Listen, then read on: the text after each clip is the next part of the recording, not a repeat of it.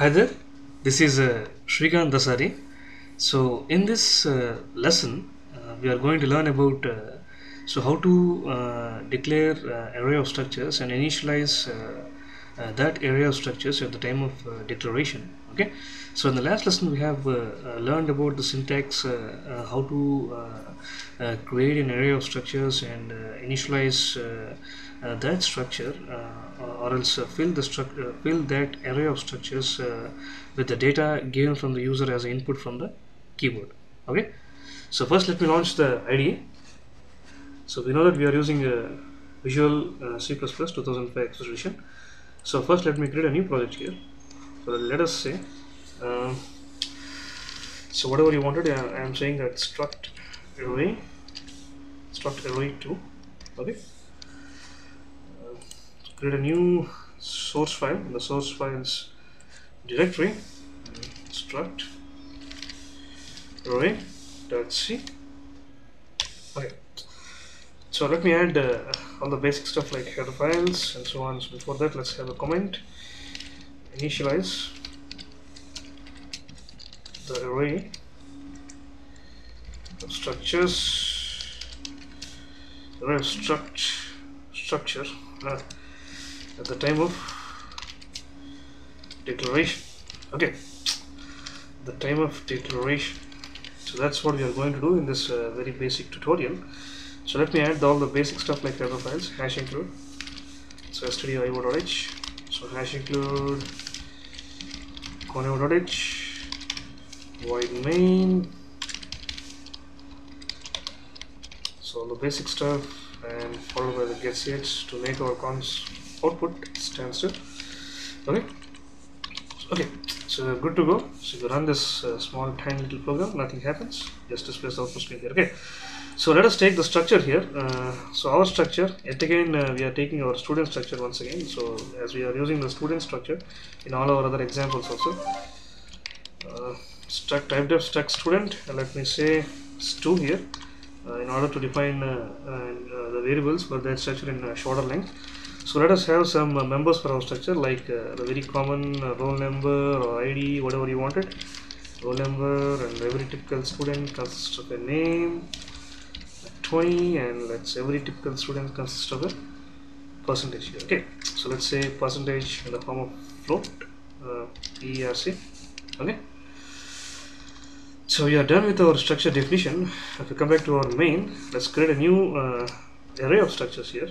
So since we have learned about the syntax, so followed by the structure name or typedef equivalent, followed by the structure variable and the size of the array here. Okay, so here we have taken this syntax to define array of structures here. Okay, so this is going to be our array of structures declaration. So array of structure.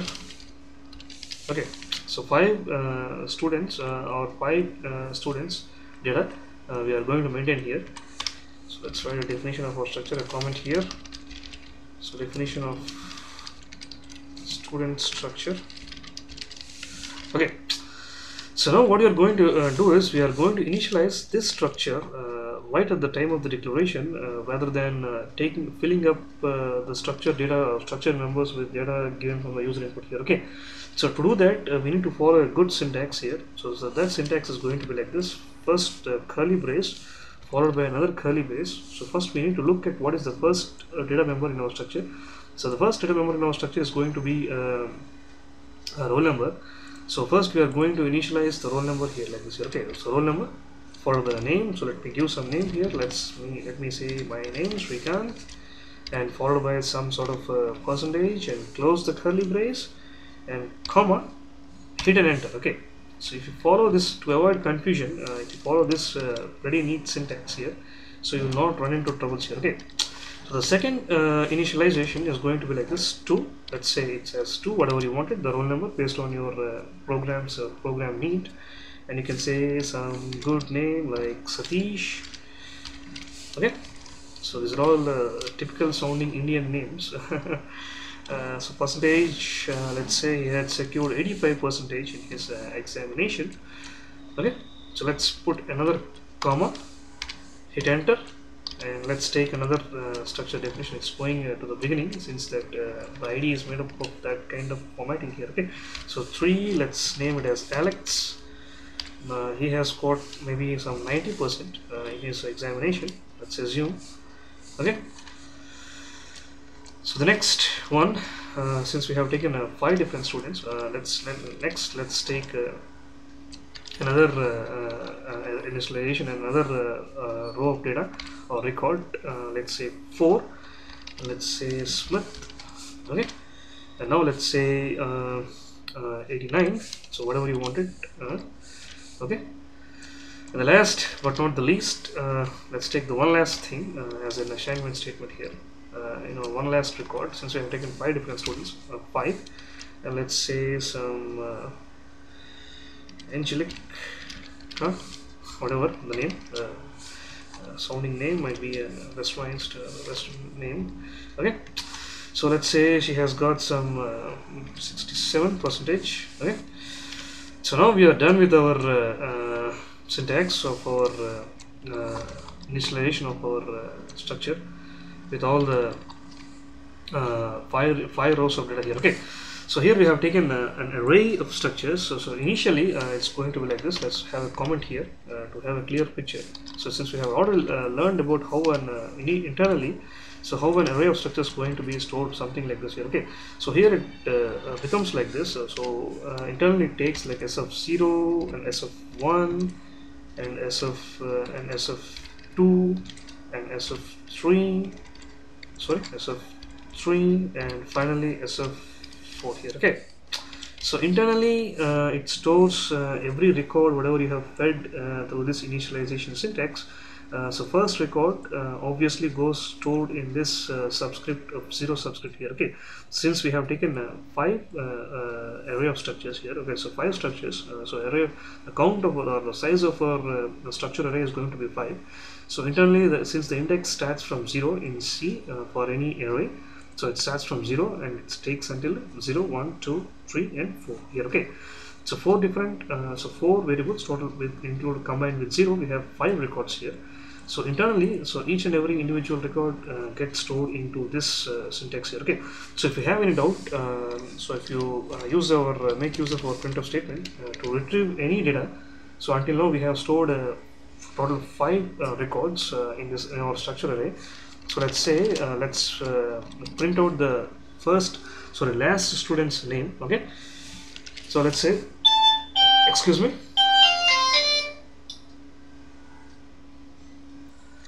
so now if you want to print the last student's name, so you can follow you can make use of that array subscript variable and you can achieve that task here. Okay, so let's say the name of student 5, let's say I'm assuming that it's 5th student directly, is equal to percentage yes s of 4 dot name. Okay, so if we say something like this, so if everything goes fine, let me run the program once. Okay, so we have got some mistake. So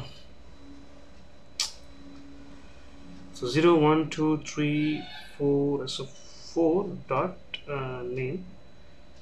So you should get what a silly mistake I have done. I have used percentage yes st instead of percentage yes here. Okay, so here you get Angelica, which is the 5th student's name. So let me increase the font size a bit such that everything is clear to you.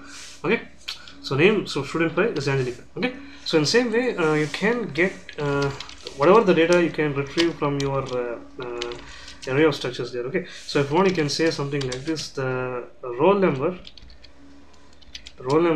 of student 2. Okay, so if you want the roll number of student 2, you can say something like this: percentage t s of 2. So roll number 2 means 0, 1. Okay, so student 2 means one index, since arrow index start from 0, so you can say something like this: 1 dot roll number.